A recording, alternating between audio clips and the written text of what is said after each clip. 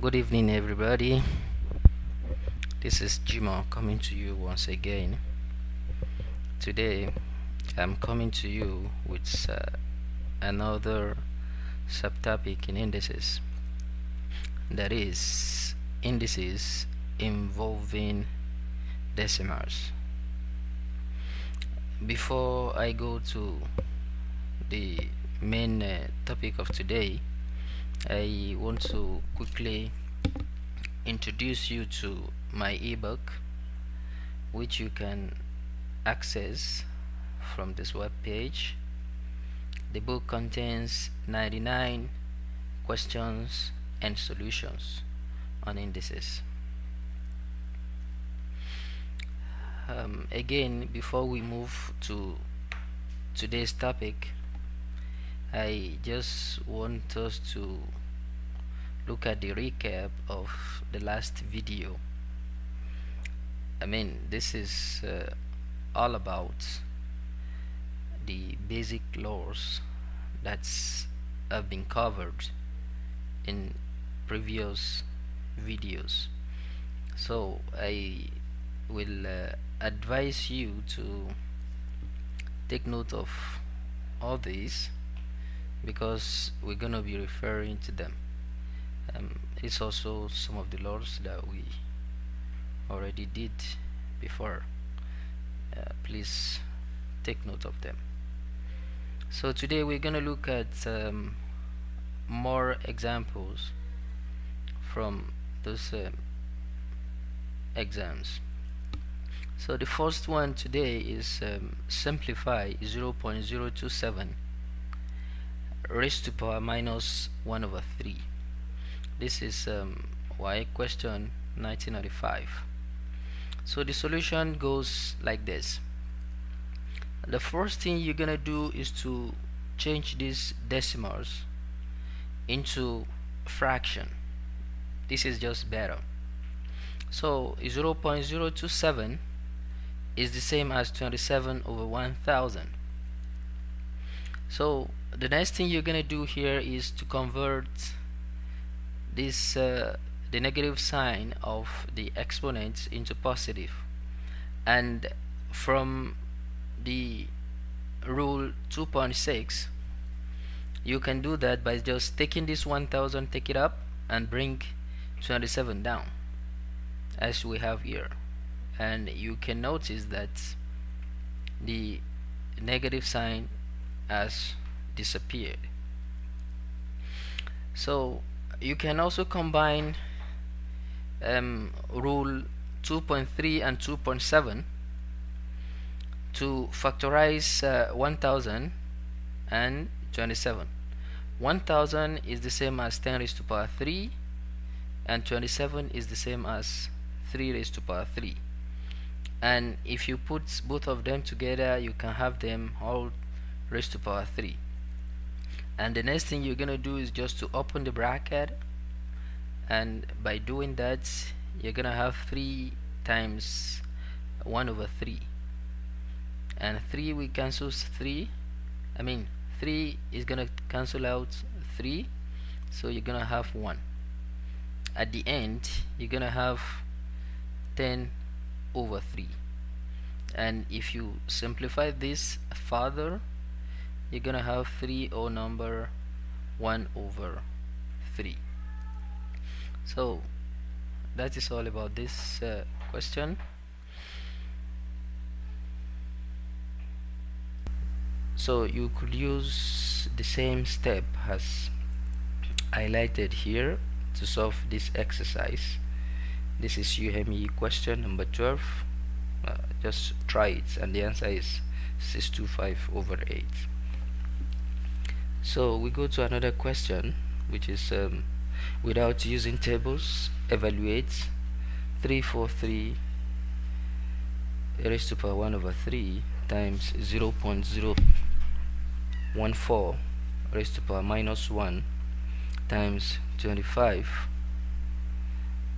raised to power minus 1 over 2. And this is UME question. So you have 343 times 10 raised to the power 3. I'm just repeating the question here. I've not done anything. So what we are going to do here is to find the factor of 3 for 3, and this gives us 7 raised to the power 3. And find the change this one from decimals to number, and I have 14 over 100, and I found the factor of 25, which is 5 raised to the power 2. So if you take a look at those rules, specifically rules 2.6 and 2.7, so what you're gonna do is this one is still the way it is, and you are going to change this one, swap the numerator and the denominator to change this negative to positive, and also do the same to this one to change the power from negative to positive. And after doing that, just open the bracket so that you have 3 times 1 over 3, and this is just ordinary division, so no problem here. And again you have 5 times 1 over 2, I mean 2 times 1 over 2. So by further simplification of all these numbers here, you are going to have 10, and that gives you the answer to this question. So let's quickly look at another question which is similar to what we have done before. Simplify 36 raised to power 1 over 2 times 64 raised to power minus 1 over 2 times 5 raised to power 0.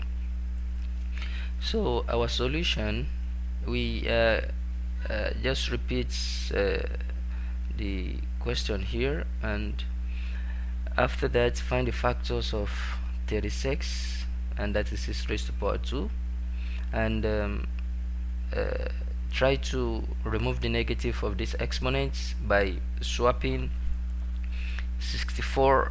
I want everyone to know that this 64 is the same as 64 over 1. So if I want to swap now, it's going to be 1 over 64, the way I just have here. So 5 raised to power 0, remember we said anything raised to power 0 is 1, so this is 1 now. So the next thing is just to find the factor of 64, which is 8 raised to power 2, and open the bracket. So you are going to just multiply the exponents by the power. So this is already 1 raised to power half, which is still 1, and this is 2 times half. And don't forget as well, if you open this bracket here, you have 2 times 1 over 2, and a further simplification of this one will give you 6 times 1 over 8, and that is 3 over 4. So just try your hand on the following. They are similar questions to the one we have done before, so, and they are taken from WAEC, and the answers are there. So just try your hands on them. So the last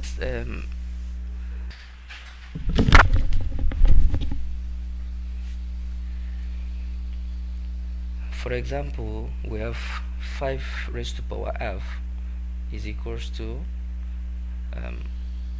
square root of 5.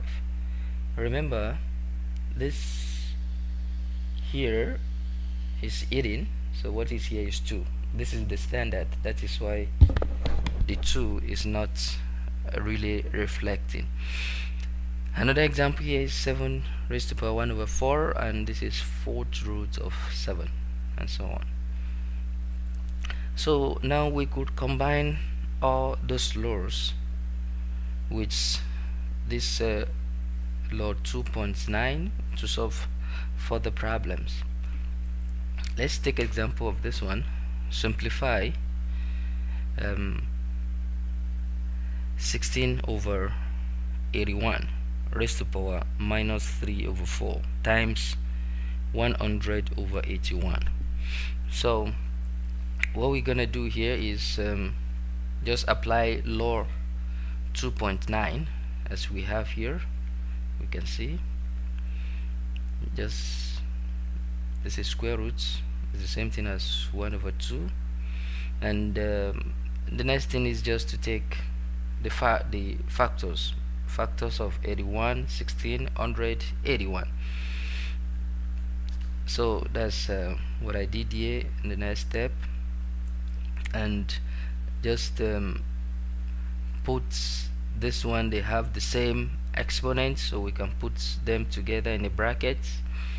And the next is you have 4 times 3 over 4 times 10 over 9 raised to power 2 times 1 over 2. So this 4 we cancels 4, 2 cancels 2, and you have 3 over 2 raised to power 3, then 10 over 9. So what do we do? So we can open all the brackets to have the whole thing in this form, and 3 raised to power 3 is 27, 2 raised to power 3 is 8, and you have 10 over 9. Further simplification, we give you 15 over 4. So this is just a bit on indices involving decimal numbers. In our next video, we're going to look at exponential or indicial equations. And before then, I will I'd like you to just try your hands on all indices questions in WAEC, SSCE, GCE, or NECO, or it can be UTME if you are preparing to write one of these exams. But try that of 2010 to 2014. Just be focused on indices question there and see how far you have understood this topic. So for online assistance, you can join us on this address, and before then, live in peace and live united. Thank you.